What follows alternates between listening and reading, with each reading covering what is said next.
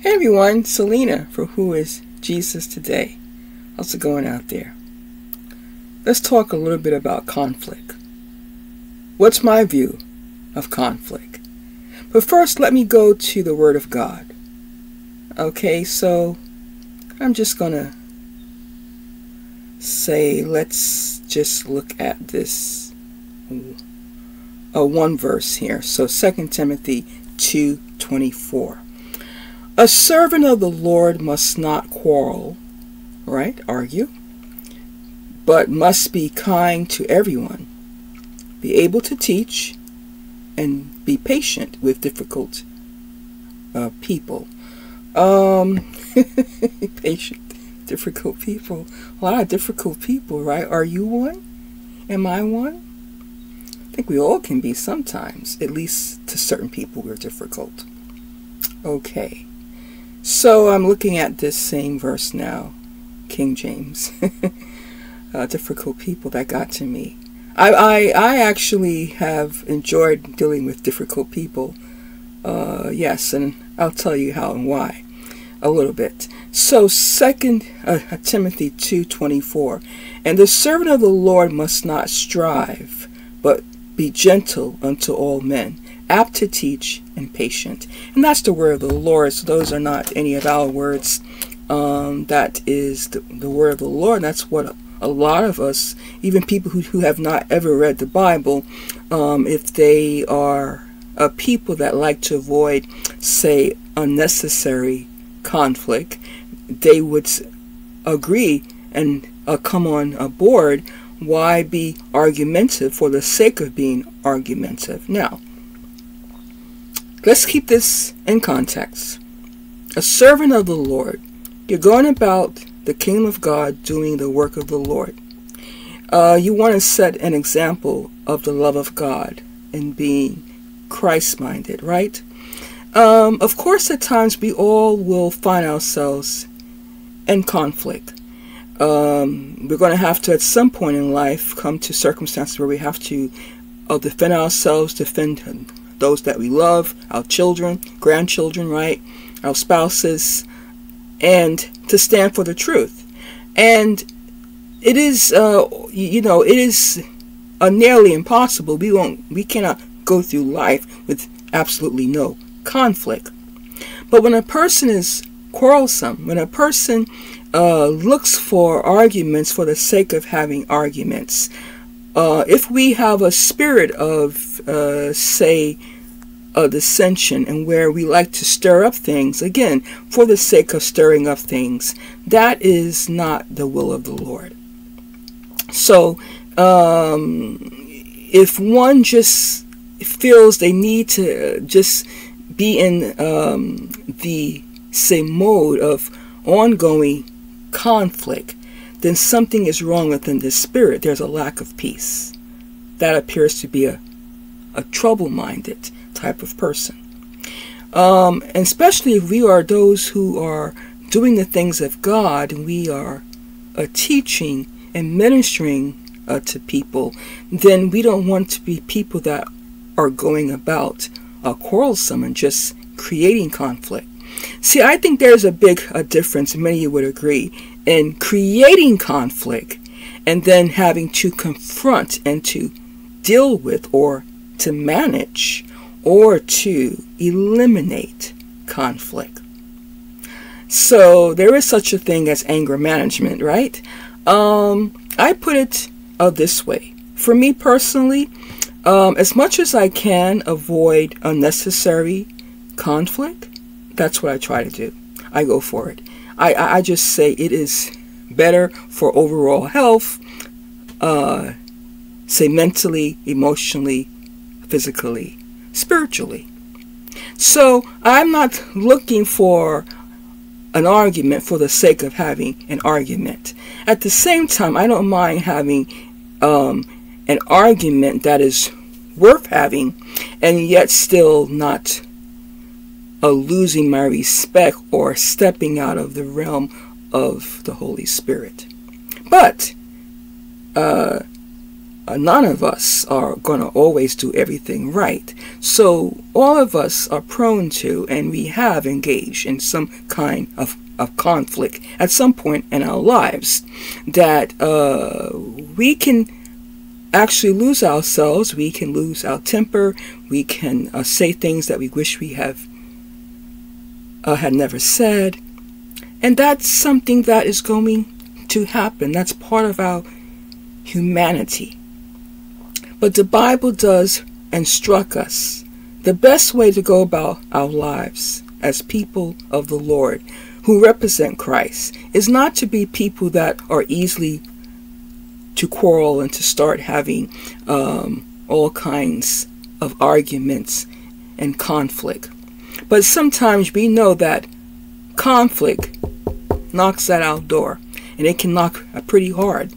And so we have to engage with it, and we have to deal with it. And so I'm all for, on a personal level here, yes, I do believe that there's times I must deal with conflict. I've worked in schools with young people. I've worked with adults in education, and there's times when, someone may even dispute that you know what you're talking about. You see, and so already you're being pulled into a conflict, and there's now a reason for you to stand up in your own defense if you have to.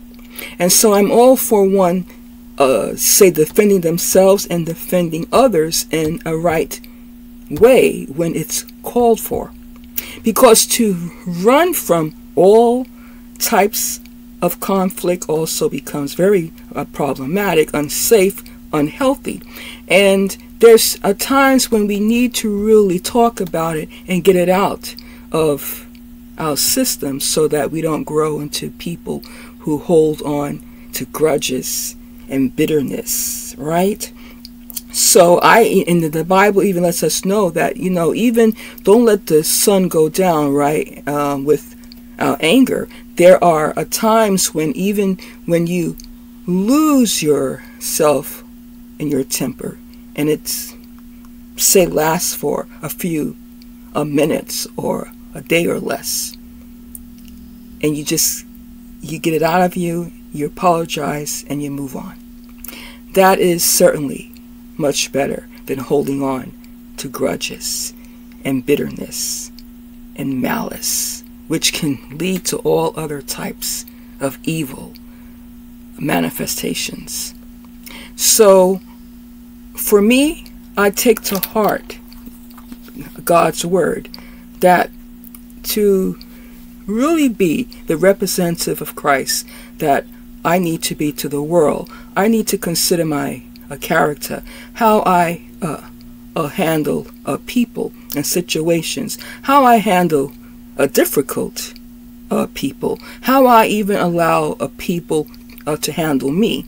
And so I want to take this word to heart, to avoid, as much as I can, to avoid having quarrels and having an argument just to have an argument. No, I really do not encourage, and I am not one that likes to be argumentative, but I do love debate.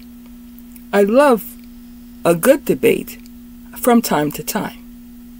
And I don't think that's the same as just, of course, trying to create conflict for the sake of conflict.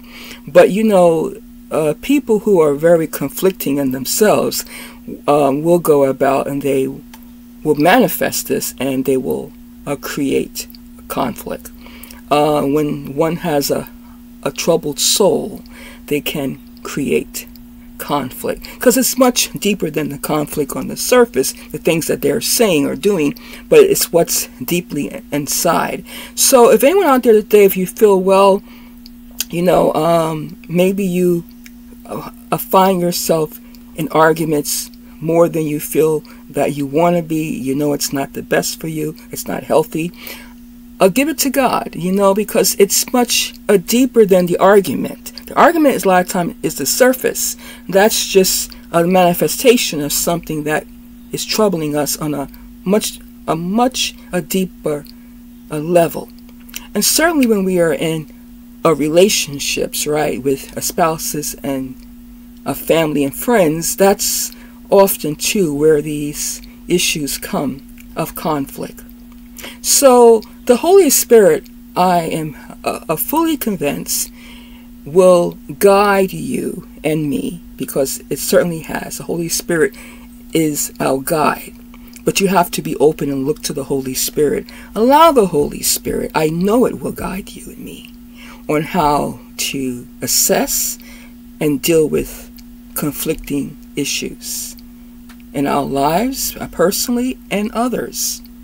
So am I one that likes to avoid all conflict? Absolutely not. Absolutely not. And I am open to engage in a conflict depending on the type. Is it really worth it? I do not like to get involved with situations and battles that I should not be getting involved in, And again, it's the Holy Spirit, say, guiding me. I like to choose my battles also carefully. And I want God to choose my battles. Because if God has chosen the battle, then guess what? You're in the battle. You are drafted. And the only thing you have to do is to put on the whole armor of God and trust He's going to get you through this time of battle. And it's going to involve some conflicts. And whoever you have to actually deal with, God's going to show you how to handle it. But can you avoid all conflict and live in this world? I say that is not possible at all. But it's how we handle ourselves and how we approach things, how we react. And I want to be a person also who can bring about some resolution as well. So sometimes a good argument is needed to open up things, right? And to bring the healing that's needed. But that is very different from just being those who look to start stuff and quarrels just because some people need to. And that's a sign that one is troubled within. And there's a place for that in God. Right.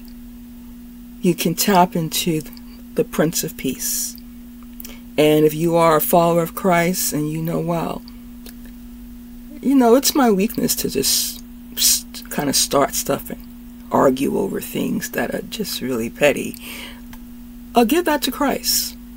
We're not all in the same places, right? So some people are more prone to that than others. If they're not prone to that, they're prone to something else. But at any rate, on this channel, I am open to debate and conflict if it should occur. There are some things I will just ignore and dismiss because I don't feel sometimes it's really worth engaging in. Yeah. But at any rate, I'm open to conflict. Yeah, with the years of customer service, being cursed out for things that wasn't my fault. Yeah, with that, I also am working in schools, de-escalation. So I would aim to de-escalate even before I may engage in the conflict. You see, I kind of enjoy doing that. So I was just wanting to share some little things, again, opening up, being a little more transparent here in regards to what is my approach or attitude toward the issues of conflict. I think it's quite obvious that I would rather not. But if I have to, I will. And trust God to lead me to do it the right way. So those are my thoughts today. To all of you out there, I want to encourage you, though, to be mindful if you are today in the Lord, that you are representing Christ. And so the world gets an idea of who is Jesus by observing those who say they represent Jesus. Okay? Just let's keep that in mind. And you can like and subscribe. Until next time, Shalom.